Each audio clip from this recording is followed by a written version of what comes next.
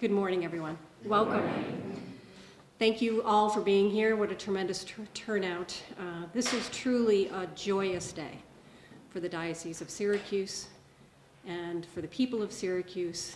And we're very excited, and God blessed us with a beautiful, sunny, blue sky day, which we all know in Syracuse is truly a blessing. So thank you, God. I would like to introduce our bishop, Bishop Robert J. Cunningham, who will greet you and make the announcement of our new bishop-elect. Bishop Cunningham.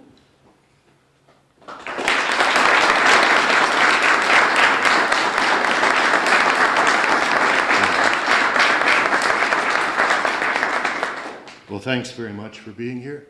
It's a great day. It doesn't seem like it was that long ago when I stood in the front door of the church here before we had the gathering space, and Bishop Moynihan welcomed me to the Diocese of Syracuse.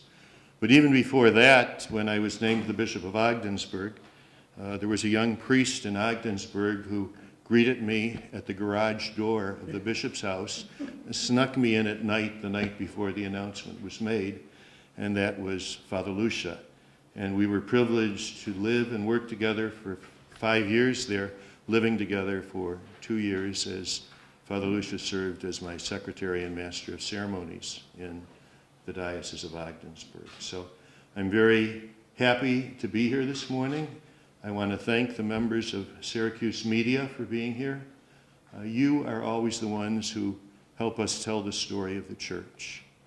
You make the church live in the minds and hearts of many people throughout the diocese. And this is a very special day, a very happy day for the diocese. We've known for the past several months, since last June when I submitted my letter, I know that there's been a lot of prayers said for the wisdom of the Holy Spirit in selecting the next bishop for the Diocese of Syracuse. And last week, some of us learned that the Holy Father had made his decision, and this morning it was announced in Rome they always announce things in Rome at 12 noon.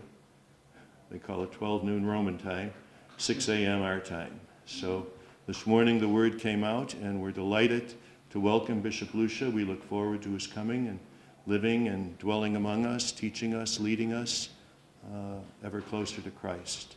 So with that further ado, we'll introduce Father Lucia, who will make a statement, and afterwards he will respond to questions, which I'm sure many of you will have. So.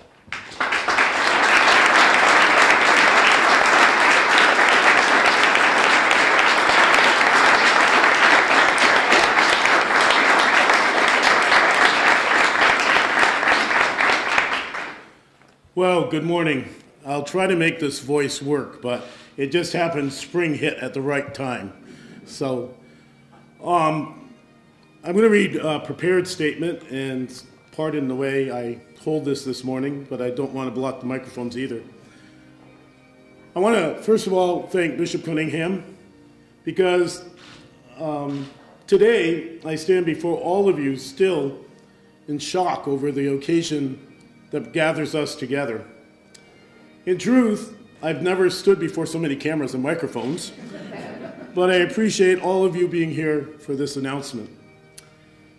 You would be correct in stating that this appointment as the 11th Bishop of Syracuse comes as a total surprise to me. I've had no clue whatsoever that my life was going to change so dramatically. But that being said, here I am. And I want to begin by expressing my gratitude to His Holiness, Pope Francis, for gifting me with this precious portion of God's flock and the confidence he has placed in me in asking me to be her shepherd. I assure the Holy Father of my communion with him and the College of Bishops, along with the promise of daily prayer for his own ministry. Next, I want to thank Bishop Cunningham for his warm welcome and for his generous support over the last few days as I tried to figure out what I was supposed to do while maintaining strict confidentiality. Little did I ever expect that 15 years after welcoming Bishop Cunningham to Ogdensburg and assisting him with that transition in his life, that he would be doing the same for me here in Syracuse. It just so happened, without either one of us knowing of the forthcoming appointment, that I was seated directly across from him at his Golden Jubilee in the cathedral. Bishop Cunningham knows already that I will need his wise counsel as I seek to care for the church, our mother, as he did. But also, I promised him that I want him to enjoy retirement. And again, Bishop Cunningham, thank you for the friendship that we share, and I'm looking forward to having you in the neighborhood. My next words of gratitude are addressed to Bishop Terry LaValle and to the clergy, religious, and lay faithful of the Diocese of Ogdensburg, who have helped form me into the man and priest I am today. Bishop LaValle has been a treasured friend since our seminary days. He has spurred me on to greater holiness since our earliest days in priesthood, and continues to challenge me in my service to the people of God, along with getting enough exercise, through his own personal example. The priests, deacons, religious, and lay faithful of the Diocese of Ogdensburg have been true companions on the journey, and I'm most grateful for their love and support along the way. If I might add, I can also tell you, many of them have roots in Syracuse, so I've learned very much about the church in Syracuse from them through the years, and so I look forward to being here. Family is important to me, and I want to publicly thank my parents for being, for me and my siblings, the first teachers in the faith by their own example. On the bottom of the chalice which my family gave me by their own when I was ordained as a priest are the words, "ordained to God's service." These words have been a beacon for the past 30 years of my priestly ministry, and they set the stage for the next part of the journey with you. I'm here to serve the people of the Diocese of Syracuse, Catholic and non-Catholic alike. I look forward to getting to know you, and you getting to know me. And I can tell you that one of my first priorities will be to visit folks in their parishes. Since receiving the call from Archbishop Christophe Pierre, the papal nuncio to the U.S., and to whom I'm grateful also for his kind assurance and solicitude, I've been wondering what the motto for my service as a bishop would be. The words that kept coming to me were, "In the name of Jesus." They are taken from the 3rd chapter of the Acts of the Apostles and reference the greatest gift Peter could give someone along the way, to show the healing and merciful face of God. That is my simple prayer for my time of service in the Diocese of Syracuse. Please pray for me and know that I've already begun to do so for you since my initial conversation with Archbishop Pierre. Again, I thank you for your presence here today, and I open it up for questions as soon as I take a sip of water.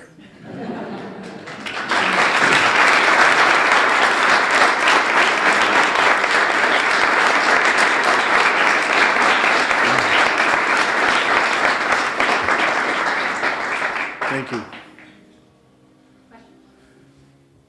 I'm Andrew from News Channel 9. Welcome to Syracuse. Thank you very much. So you had no idea this was coming? I had no idea. If I said, in fact, I told my folks on Sunday night, and I said, I wish somebody did have a camera when I answered the phone, because I think it would have been the most shocked look I've ever had in my life. I had no idea whatsoever. In fact, as I said, I was in the cathedral actually the day before for the Golden Jubilee, not a clue.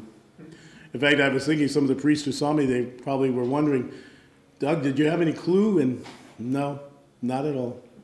So how do you process this? That's a good question. It's one of those things that you keep, in a sense, you just begin and you calm yourself and you just say, okay, one step at a time. And when I've transferred parishes, I've always had a philosophy that you consult, you don't make any big changes, You just see how things are, where things are, and then you go. But that's the only way to handle. But you're right. Right now, it's like, even this morning, it was sort of like, pinch myself. Is this real? But it is, and I'm excited. I can't deny it. It's nothing I would ever thought of, but yet at the same time, I always believe in the words that God's grace is enough for us. And so that's what I rely on right now. When you mentioned healing, this time is a troubled time for the Catholic Church. Right. Is that where that's coming from when you mentioned healing? In part, yeah. And in part, in my own life, when it comes to clergy abuse and the scandal, I've known it for like 33 years. Because even one of my own pastors was dismissed because of charges. And so I've seen the pain in parish communities. I've seen people's lives totally destroyed. And so I just want to be a healing presence. I want them to know that they can come to me, that I want to hear them, I want to be there for them. And yet I know it's not anything magical, but it's, for me, one of the great examples is Pope Francis. And Pope Francis keeps telling us to meet people where they're at and to accompany them. And that's what I see my ministry as. What's this process like? I mean, you didn't know about it, so it's not like you send your resume to the Pope. You're right. And the only clue I had this morning, and I don't know if she was supposed to tell me, is my secretary in the tribunal said to me, well, I had to write a letter. That's all I know so far. My secretary said something to me about having to write a letter, but I do not know. I mean, like I said, it came like a, you see some of those sometimes on these days with YouTube and everything, you get these fantastic shots of lightning or something all of a sudden coming out of the sky like a bolt. And that's all it was. It really was. It was like a bolt of lightning. So. What was that response like telling like family and friends? Well, of course, my friends only learned. I have not talked to. I've been getting, as you imagine, my Facebook and all that today, and my email have been because my friends didn't know until the announcement was released this morning. I went to tell my parents because I wanted them to know, and they're up there in years, and so I just wanted to calm them in that sense of that this is okay, there's nothing to worry about. But they were very, I come from a small town, so I will tell you their reaction was, and the Bishop of Ogdensburg happens to come from the town next to where I grew up. And so it was very interesting that my parents' comments were, who would have thought that two bishops would come from two such small towns? But I know they're happy, and if their health permits, they're planning to come to Syracuse for the ordination when we get that scheduled. So. It's Julie McMahon from the Post-Standard. Sure. I think the people of the Syracuse Diocese would love to hear a little about who you are and some of your background and experiences and things you're looking forward to exploring at Syracuse. Well, who I am, you've seen my bio, so I won't go through that, but I am a twin. So just so you know, I have a twin brother, and I don't know if this says, but he's retired.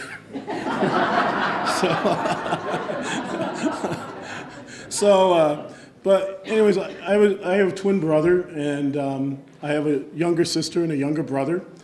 And for family, I have 2 nephews and 2 nieces, so I've got an even pair there. But grew up in the northeastern part of the state, a little town called Altona, basically about 5-6 miles from the Canadian border. Went to public school. I mean, was an altar server, just normal things as a kid. Had thought about being a priest, but had thought of other things too. But eventually, I was led when I was in high school. I had been dating and everything, but this question about priesthood kept coming to my mind, so I decided at that time we were privileged to have Wadham's Hall in Ogdensburg as a seminary college. So I can remember just trying to convince my dad, Dad, it'd be better for me to go and find out now than later if God's calling me to be a priest. And so that's what happened. And so I went to Wadhams Hall and then still thought God might be calling me. So I went on to Christ the King Seminary in East Aurora, where eventually I was ordained. And after I was ordained, it got a little bit interesting in the sense that all of a sudden I know God was a God of surprises sometime, because I was only ordained about 6 months, and I was asked if I would go and help our neighbor to the north in the Diocese of Alexandria, Cornwall, because they were having a priest shortage. And so I was asked if I would go on loan to them. And so I had the great privilege of serving in a Canadian diocese for a couple years. Eventually, my term was up, came back home, and served in Plattsburgh, and was very calm there. And then our bishop at the time, Bishop Laverty, called me, said, I need you to come to Ogdensburg. So just when I ever thought I was getting settled, the call came. And so went to Ogdensburg, and that's when, while serving at the cathedral, I was asked if I would work at the tribunal and in the chancery. And sort of that's been the history for the last 20 years. But I've been blessed with some great parish assignments. As the folks, and especially my last parish will tell you, I love sports. I'm going to disappoint some people, but I'm a great Boston Red Sox fan. And they know it. Somebody laughed. They walked in my rectory the other day. They go, is there anything that's not Boston Red Sox? But anyways, but I enjoy sports, so I'm really looking forward to even getting over to the ballpark and watch games.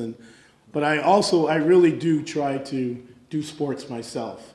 And so I'm looking forward to, that's my pastime. If anybody wants to know what my pastime is, I do when I get a chance. I love to work out. I love to hike. My father asked me the other day, are you bringing your kayak? I said, yes. So in some ways, that's a little about me. The other part is, as you know, I am a canon lawyer. I had the privilege of studying in Rome, which was great because I have to admit, if I ever got an education, was after about being ordained eight years, I got to go back to school, and it was like opening my eyes. And so but I had the great privilege of doing that over at the University of St. Thomas in Rome. And again, those are memorable days for not only because St. John Paul II was the Pope, so I actually got to meet him and be with him on more than one occasion, but just also being able to travel Europe. And like when I saw Notre Dame go down, when we saw the fire in April, it was really interesting because it would be about 20 years ago to the day I had Mass in Notre Dame. So it was just, there's a lot of memories there. Are you an SU fan as well? Yes, I am. Actually, I didn't bring it with me, but I have my shirt. Yeah. Yeah, I am. So. What do you see for the future of this diocese? Well, I have to be honest with you. I have to get to know this diocese. Like I say, I was not expecting this, so I have not done any advanced reading. I have not. But my hope with this diocese would be the same hope I had in the two parishes I was serving. And in the parishes I was serving in, one thing we really realized is we needed to reach out. We needed to reach out to folks. We needed to bring them the good news of Jesus Christ where they're at. And yet, really go about it by welcoming people, making the church hospitable. One of my favorite sayings in scriptures is at the end of Psalm 87, where it says, "In you all find their home." And I really hold that hopefully that people will find in the church a home. And so that's what I want to build. I see the church as family, and so I want to build a home where people can be. And it doesn't mean as family that we're going to agree on everything. I know that from having a twin brother and having other siblings. I know we're not always going to agree on everything, but as I try to tell people sometimes, just because we don't agree doesn't mean that we're not part of the same family. And so that's really important to me.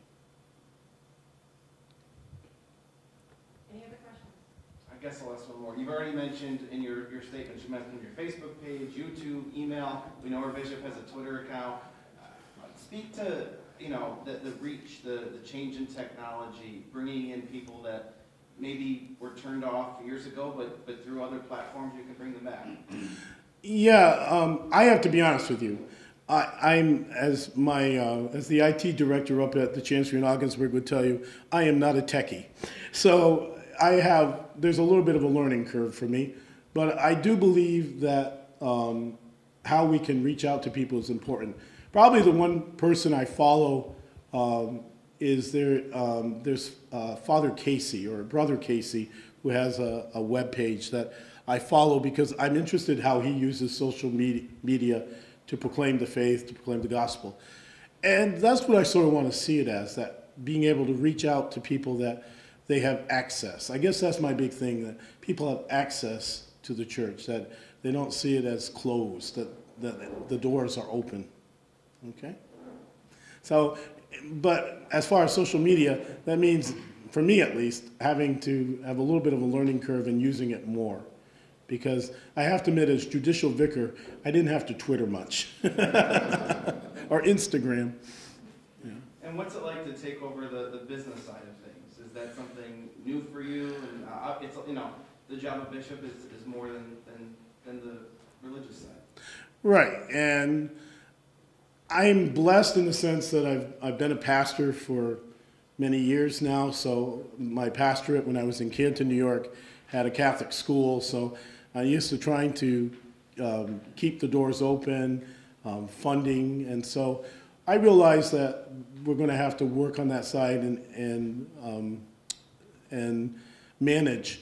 But I guess my big thing is, again, it's the consultation, that I really will expect those I work with, and like, for instance, the Finance Council of the Diocese and that, to be my counselors and to really help me to keep, I like to use the image of a ship, to keep the ship on an even keel. And so that's what I'm hoping to do.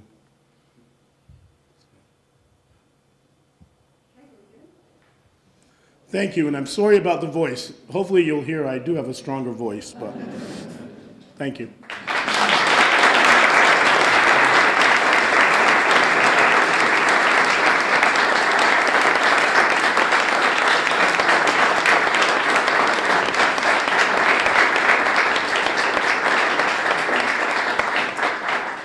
Thank you so much, Bishop-elect Lucia.